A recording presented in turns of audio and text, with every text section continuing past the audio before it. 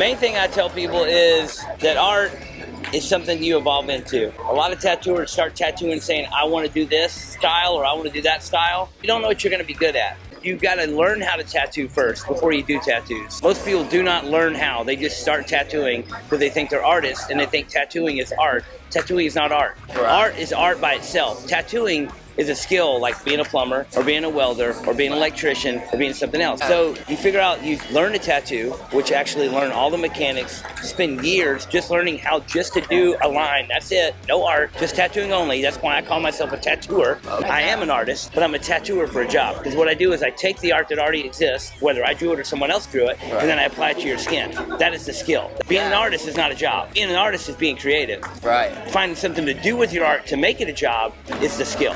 So you learn the skill, then you take the art, whether you drew it or not, you apply it to the skin. You're good at one thing, maybe you're good at another. You're not going to know until you